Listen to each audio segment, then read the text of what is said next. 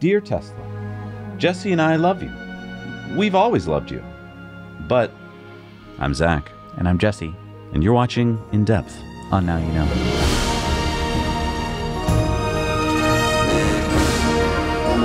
Today's show is sponsored by our friends at Klima. If you're watching us, then you probably already have accepted, like Elon has, that climate change is the biggest challenge of our generation. Yeah, climate consequences will affect all of us more than we often dare to admit. So, like Elon, let's not just sit back and trust others will solve this for us.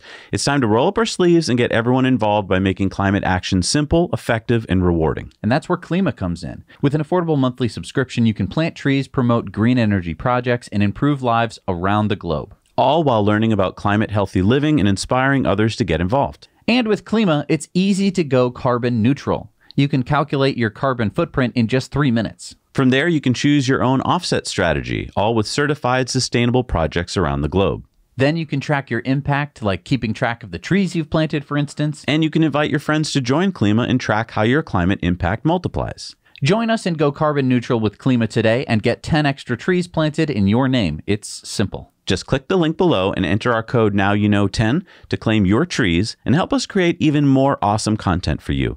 Let's make our planet a greener place together.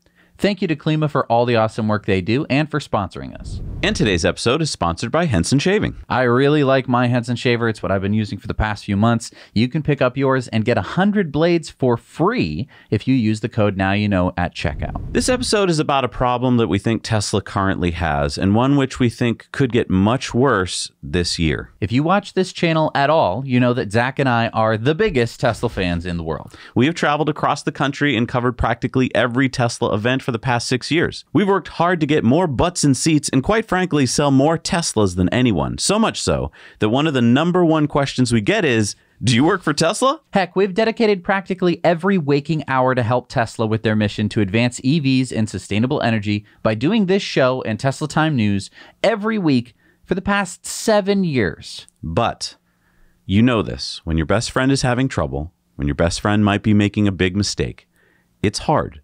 It doesn't usually go down well, but sometimes you have to say something. Say something. Okay, so I want this to go up in big text on screen because I don't want anyone to miss this. Zach and Jesse love Tesla, period. In the spirit of love and wishing the best for Tesla, we think it's necessary to share a shortcoming that we have seen for some time and we think is going to get worse. We know Tesla has the ability to fix this problem and feel confident that Elon and Tesla would want to fix it if they only knew about it. It is out of our love and respect for everything Tesla does that we are sharing our thoughts with you today. Okay, so were we clear?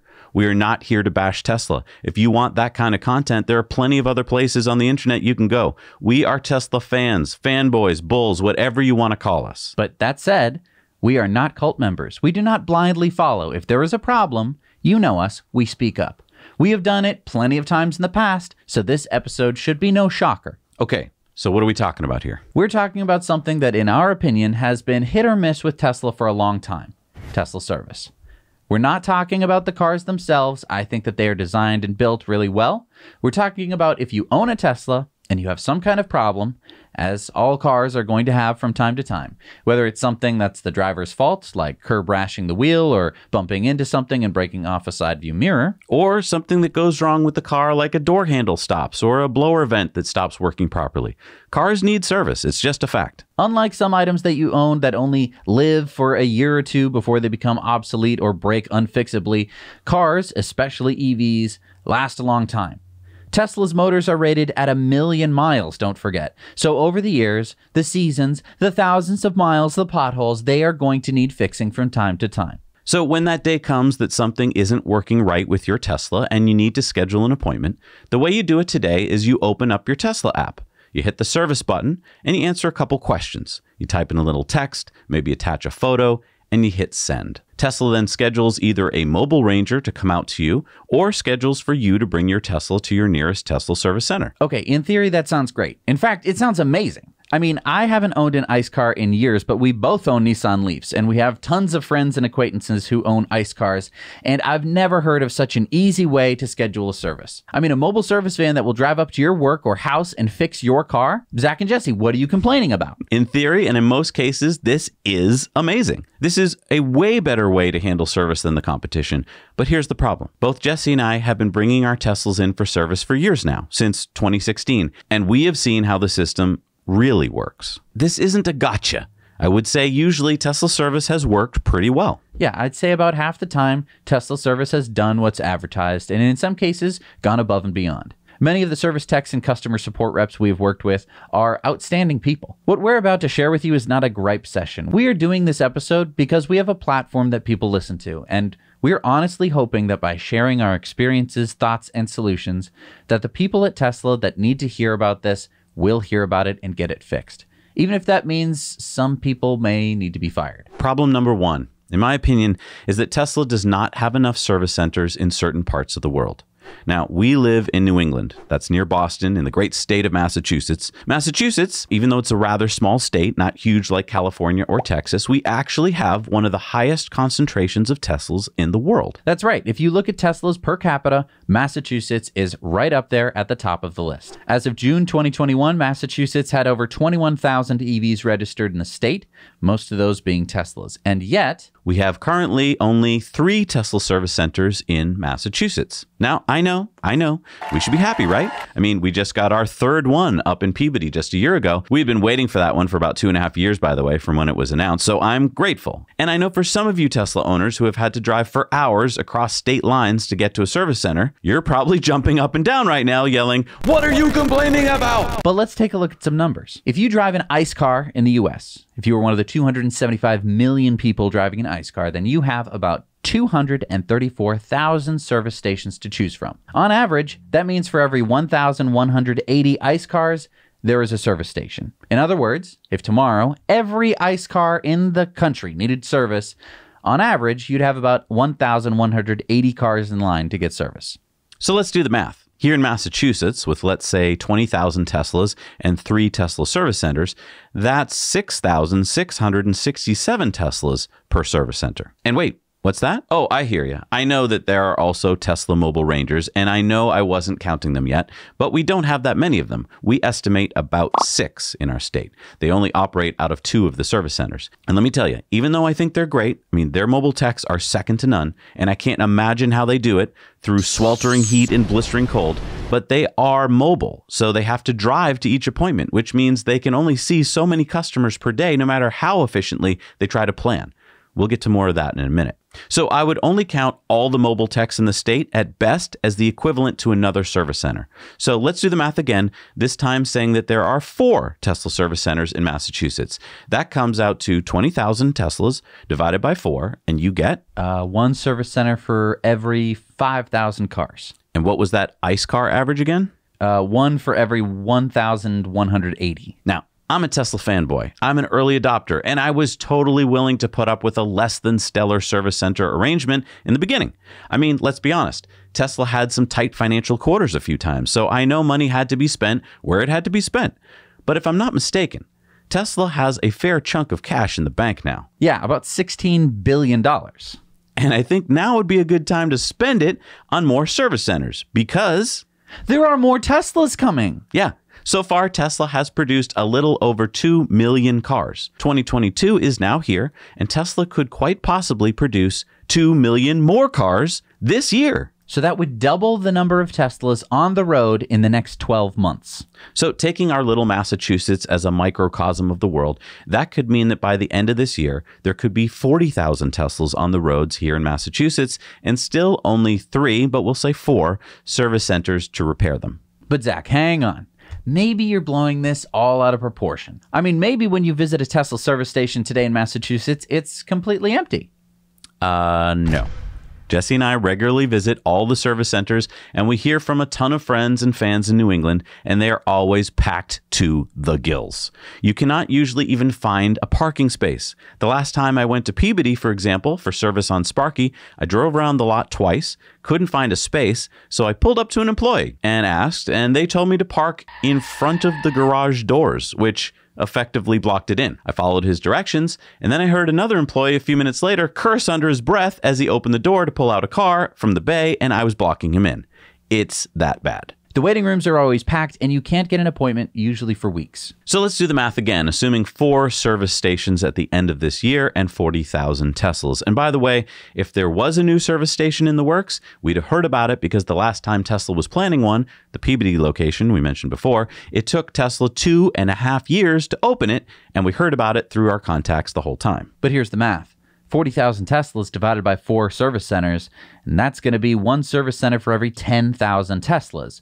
Or in Elon terms, that's an order of magnitude, 10 times worse than ICE car service station ratios. No matter how good the system, the employees, the logistics, you can't make up for just the sheer number of technicians and lifts that you need to handle that many cars. And this is the first part of the problem. I believe that Tesla, being a Silicon Valley tech startup, they might believe that you can tech your way out of the problem.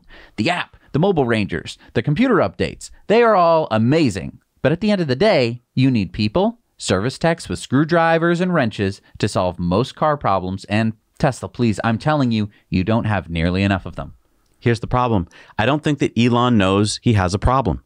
Look at Jesse and I, for example. According to data from Tesla, we are probably counted as happy customers, but we're not. And to illustrate this, let's just talk about a few of our recent service encounters. So right before the new year, I went out to dinner with Sparky and the family. After dinner, we went out to the car to drive home, and one of the rear seats wouldn't slide back all the way. I futzed with it. I searched YouTube and in the forums. I rebooted. I couldn't fix it. So I opened my app and put in my service request. A mobile service visit was scheduled for a few days later, January 4th. Great, I thought. Then a couple days later, on December 31st, it was rescheduled. But wait, it was rescheduled for the same time and date, January 4th. So I was confused, but whatever. Still says January 4th, so great. I only have to live with my second row seat not allowing someone to sit in it for a few days. Whatever. Yeah, whatever. But then January 4th comes and goes, and no service tech arrives. The service appointment just gets canceled in my app without any warning. Then a day later, on January 5th, I get an email saying my service appointment is now scheduled for January 31st at the Dedham Service Center. Wait, so more than a month after you put in the request, and now you have to go drive down there? Yep, and I didn't reschedule it. In fact, we have to record a Tesla Time News that day. And here's the thing. I've been around long enough to know what's really going on. I think that original mobile service call looks to Tesla on their data spreadsheet like I'm a happy customer. I put in a request. A few days later, mobile tech scheduled. This second scheduling mysteriously popping up after my mobile tech was scheduled makes it look like a second service appointment. So from Tesla's perspective, when all is said and done, it will look like they handled 2 problems in 1 month, even though nothing's been solved yet. I could go on, but I'm interested in your latest service appointment, Jesse. So back in like October, I was driving through some heavy downpours, at one point through a moderately sized puddle. The next morning, I go for a drive, and immediately I notice a scraping noise. So I pull into a cul-de-sac, I diagnose the problem. Small piece of the underbody aero cover that covers my rear drive unit was ripped. Probably water or a tree branch ripped it, and it's hanging down, scraping the ground. So I get some duct tape, and I immediately put in my service request through the app. It's scheduled for like 3 weeks off. Okay, fine. The tape should hold at least until then. So a few days before my appointment, I get a message through my app. Hey, Jesse, we can do this with a mobile service visit. Great. I saved myself a trip, so I text back, that sounds awesome. Except now the service appointment is scheduled for December 2nd. That's another 3 weeks away.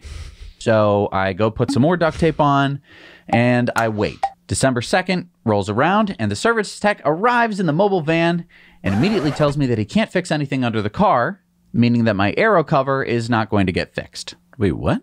But I had put in the service request, and somebody sent a mobile service van. But he says, don't worry, he'll reschedule me an appointment. I say, well, fair enough. It's not his fault, obviously. But no appointment gets made or rescheduled. So I messaged service to please call me because I was starting to get upset that this has happened. And I was worried because I had approved $200 for a quote for that mobile service tech to come out. I got a very brief statement saying that I wouldn't be charged. And then the appointment was closed. I couldn't message back. I could leave feedback. And I did, left my phone number. Please contact me. This is serious. Then wouldn't get back to me. So now I have to go making a new appointment. So now a full month off, January 5th. So I get a message from Tesla Peabody. We're sorry. They apologize for my mobile appointment, which is a nice gesture, but it doesn't address any of the questions that I have about why that happened. After this point, everything goes smoothly. I bring it in. They fix it. Took them an hour. But for the 5 minutes I was waiting there to drop off my car, the guy ahead of me in line in the waiting room talks to the tech, says, I'm here to drop off my car. The tech goes, all right, what's your last name? Yeah, you're not on my list here for today. You're scheduled for 9 days from now. The guy's like, that's weird because I definitely scheduled it for today. This is not some ruffian guy. He's wearing a suit, for goodness sake. I think he understands what his schedule looks like. And he goes, I really wouldn't have scheduled it for that day because I'm only available Wednesday mornings. And so the tech says that he'd love to help him out, but that they're down a bunch of techs and they can't help him out today. And then he reschedules him for 3 weeks away. This guy probably already waited 3 weeks to have this appointment. Okay, so you heard that Jesse and I both had recent Tesla service problems. We're two YouTubers who get to use our platform to complain about our first world problems. Poor you. But because of our community, we hear from thousands of people every month. Emails, comments, polls, and we ask people all the time about your experience with the car. Most of the time, you report back that your experiences are amazing. I want to stress this. We are not looking to create problems that don't exist or blow problems out of proportion. But for instance, we asked on our most recent monthly Patreon live stream, that's where we hang out with our patrons and discuss all sorts of fun topics. We just put it out there. Hey, tell us about your recent Tesla service experience. And we heard from Annie up in Maine, whose closest Tesla service center is Peabody, Massachusetts. It's 3 hours away. At first, she was lucky to have a mobile ranger drive up to her, and that's great. But he had to drive 3 hours to reach her one way. You can't tell me that's an efficient way to handle service long term. Just as an aside here, there are no Tesla service centers in Maine, New Hampshire, or Vermont. Now look, I get it. There are only about 2,000 EVs in Maine, 2,700 in New Hampshire, and only about 2,300 in Vermont. But Tesla, you need to open a service center in each of those states. First of all, if you want to have people seriously consider buying a Tesla in one of those 3 states, you have to have a service center there. Secondly, for many northern Massachusetts residents, a quick trip up to, say, Manchester, New Hampshire would be quicker than a trip down through Boston traffic to Dedham.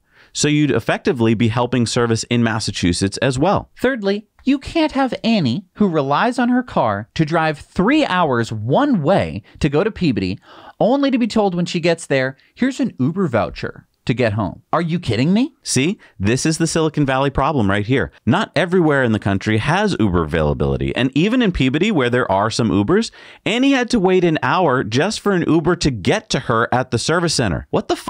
And you didn't even have a loaner for her. She just traveled from Maine. And then what, she's going to call for an Uber in the middle of Maine? Hey, please pick me up. There's no one coming. What is this going to do for your reputation, Tesla? Annie is a super nice person. She made a day of it and she visited Salem for a getaway. Most people are not Annie. They will be so upset if they get treated this way. They will put it on their social media. They will tell their friends and family how poorly they were treated. And you know what? This will have a huge impact on future sales. If people hear that you can't get your Tesla fixed promptly, that will become your reputation, Tesla. Up until now, it's largely been early adopters like us buying Teslas, and we all know that early adopters have a much higher tolerance for this kind of thing. But regular people, they will not tolerate bad service. The last 3 times we were at Peabody, we heard from Tesla employees. The first time I was told when I complained about the long time I'd been waiting for my car to get fixed, yeah, I'm so sorry, we've had a bunch of techs not come in. I assumed it was a COVID-related thing, and I understood. Hey, I get it, But that was 3 months ago. Then we were up there a couple times in the last 2 months, and we got, oh, I'm so sorry for the delay, but we're having a hard time finding qualified service technicians. Now, hang on. I, again, understand a couple weeks, even a month, where COVID-related stuff throws off your whole game. But now I'm hearing you just can't find qualified techs for months?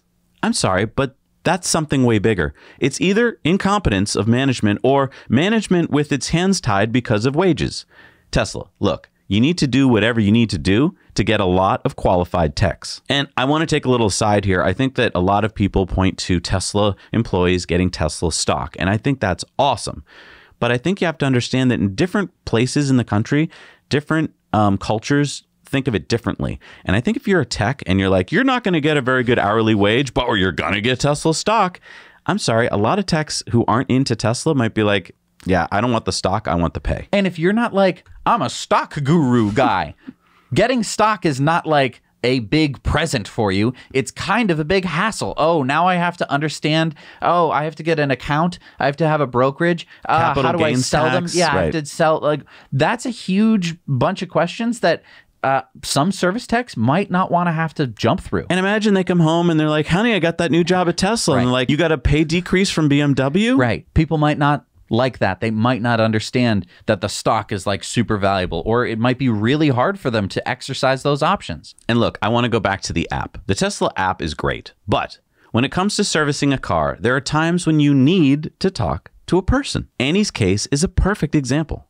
Someone at Tesla in 3 minutes could learn that Annie needs her car. She lives in Maine. She'll need a loaner. I know that many millennials like me and Gen Zers are very happy to never speak to anyone on the phone, and that's fine. But a lot of people buying these rather expensive cars will be older, and they should at least have the choice to speak to a thoughtful, experienced, empowered Tesla employee who can probably solve more problems and will give customers a sense that they are being cared for. Now, look, I know you really don't want this job, Jesse, but if I were VP of Special Operations at Tesla, I would be going into Tesla service centers undercover. Hey there, everybody. What's going on? I'm just a regular customer like you. I would be presenting a run-of-the-mill service problem with my car and talking to employees and other customers in the waiting room, finding out what their pain points are, what worked for them. I would be identifying the logistics problems, the stupid decisions that have a cascading effect, you know. I would be striving to make every customer so incredibly happy with their experience, just like they are with the car itself. But you know what I experience when I'm in the waiting room? I hear from people who don't know things about their cars. Why won't my car connect to Wi-Fi in my driveway? My handle seems to get frozen stuck. Is that supposed to happen? Have a support line where they can call with helpful, happy Tesla employees who can answer these problems and expand the knowledge base and make sure those people on the phone actually drive Teslas. Because what I can't stand is many of the techs and service center people still don't drive their own Teslas, so they don't get the cars. I mean, they can fix them, but if you don't drive them every day, then you just don't get the little things about the cars. And that's a really good point. And that's another thing I would fix. I would have some cars there, the loaners, that techs can take home. It's another perk of the job, and it would make them experts. I would do that for the salespeople too, but that's another topic. And here's another thing I would change if I were in charge at Tesla. I know this is going to be controversial, but instead of pushing out every last car at the end of every quarter to new customers, and look, I want everyone waiting for a Tesla to get their Tesla as soon as possible. But instead of doing that, make enough parts and get those parts distributed around the world to all the service centers so that they are waiting for them when customers come in with problems. We spoke with our buddy Graham in Australia. He has been waiting for a replacement side view mirror for his Tesla since November. Come on, Tesla. You have the data. You know how many customers are going to need what part. You probably have that data down to the bolt. Sorry, wrong word. Down to the nut and washer. So why not prioritize having those parts on hand before they're needed rather than after? It would make such a difference and speed up service times by so much. And if you just had one big quarter where you said, we made a whole bunch of parts, that would last for years, because then you could be doing the little piddly amounts that you've been doing up until this point, and you'd be able to maintain it. So basically, instead of an extra 3,000 cars last quarter being delivered, take those parts and distribute them. You don't need every last car sold like you did a few quarters ago, Tesla. It's just so short-sighted. Look, I know you can't quantify what we're talking about here. I know there's no easy way to count a future happy customer like you can count a car delivery, but I'm telling you that even though you can't count it, it will count. A happy customer who doesn't have to wait for a month to get their car fixed may not immediately post on social media, but I can promise you that a disgruntled customer who does have to wait or gets rescheduled too many times is going to one day snap and say, screw this, Tesla service sucks, I'm not going to buy a Tesla again, and I'm going to tell all my friends about my experience. I can point to YouTubers who have started as Tesla fans and now are Tesla haters. Why? Because they felt mistreated. You cannot take a Silicon Valley look down your nose approach to customer service. And unfortunately, Tesla, in many parts of the world, you have hired people who are not the right fit. They care more about faking their metrics and padding their resumes than they do about the most important thing, customer satisfaction. Or you've given them no choice. You've basically made it so that the system will only work if you pad numbers, and that's not good. And if you need proof that what we're talking about is real, take this story from The Drive about a Tesla Model 3 Performance that was delivered with the missing brake pad. We've researched the story and it seems pretty legit. April Gilmore took delivery of her Model 3 Performance on December 19th and noticed a worrying scraping sound coming from her rear driver's side wheel when she braked. She contacted Tesla service on December 20th and was told there was no appointments available for 3 weeks. She then recorded this video and she sent that video to her Tesla service advisor, only to be told the brakes sound normal for a Tesla Performance Model 3. She then visited an independent local Tesla shop, which I assume there are no such things that I know of. So I assume she went to her local, brake place. And there, the technician removed the wheel and discovered the missing brake pad. Is that it? Yeah. Only after she sent in that video did her Tesla service center invite her in. Now, I'm just going to read here from the Drive article. At the time of service, Gilmore says Tesla had no loaner to offer her. One has since been given, albeit with expired tags, and instead supplied her with Uber credits to use. As her car was at the shop over a holiday weekend, she didn't have the chance to check in until December 27th, when she was told the parts were on order and that her car was expected to be ready on the 31st.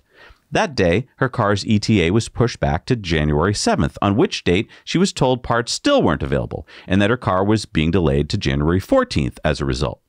It was at this point Gilmore asked about having her car bought back, to which the Tesla service manager responded by offering to cover a payment. She accepted the offer, but also requested Tesla reimburse her for the $100 inspection at an independent shop. Tesla has since delayed her car's completion yet again, though this time by only 5 days to January 19th. She says, I have never purchased a new or used vehicle that was under warranty and had this type of experience with the service department. I absolutely do not trust the Tesla brand in any way. Not only did they deliver a car to me that was unsafe to drive, but they also blew me off about the noise the car was making, and now they're dragging their feet on making things right. If they can build and ship new Model 3Ps, then why can't they repair the ones that they've already sold to people? I had no clue that Tesla treated their customers this way prior to this experience. She went on to say, I'm going to see how things play out and whether or not Tesla tries to make this right. After all this, I cannot fathom that they would give me the car back with any issues, but I'm definitely unsure how I feel about keeping it or if I even want it back. At this point, I've lost days of my life to dealing with their mistake and their issues, so making a move to another brand of car is looking like a good idea. And I don't blame her one bit. And then the Drive finished their article by saying, since Tesla no longer has a media relations department, the Drive was unable to reach out to the automaker for comment. Yes, it's so interesting that Tesla doesn't have a PR department, but this is kind of where you'd want one. That's another video we've already made, so you can go watch that video if you want. I mean, April's experience is only out of the ordinary because they didn't install a brake pad. That's the only thing that makes it different from any other service experience that we've kind of been through. And look, I mean, I can even give Tesla a pass. I know you can't, but I can give Tesla a pass on messing up something at the factory. These things are going to happen. No, I won't take that. I don't think that you should ship out, especially Model 3 Performance, without a rear brake pad. And I get it. I mean, look, it is better than sending out, say, an ICE car because you have regen braking, so that's nice. You can at least be slowing down. I guess what I'm saying is, like, I can understand mistakes do happen. What I'm saying is that they were compounded here by the fact that she reported the problem to Tesla immediately. Instead of them taking it seriously and saying, well, of course, let us send a Ranger out there. Look, a Ranger could have solved this problem. Yep. They can pop a wheel off. They can fix a brake pad. That's easy. They didn't. So that kind of makes you not believe in the Ranger service. Secondly, though, they could have said, of course, bring it on in. They didn't. They blew her off. They could have told her, why don't you take it to an independent shop? Why did she have to make that decision? Right. Why? And then she spent $100 to have someone basically take her wheel off and look at the brake caliper, notice that there was no pad, and she has to now get that reimbursed from Tesla. Then on top of it, when Tesla actually accepts the problem and has the car in for service, now you experience weeks of waiting for your car for something as simple as a brake pad and a few brake parts. Because this case, while anomalous because, missing brake pad from the factory, the experience with Tesla service is so reminiscent of something that a lot of people that we've talked to have faced. And this points to a system that is on the verge of collapse, basically. You have Tesla service and they don't have enough resources. It's so blatantly obvious. And so I don't want to be like pointing fingers at people at the service department. How dare they don't treat Alice with the proper respect and take her car in. They're packed. They're booked. They don't have enough service centers. We talked about how there's like 5,000 cars per service center. But of course, we didn't count New Hampshire, Maine, and Vermont. Right. So you're adding an extra, let's say 6,000 onto that. That just made it worse. It's making it even, it's already at 6,000. It's going to be getting higher and higher. This problem will only get worse as there are more Teslas out on the road. Tesla needs to make a serious effort to increase their service budget dramatically.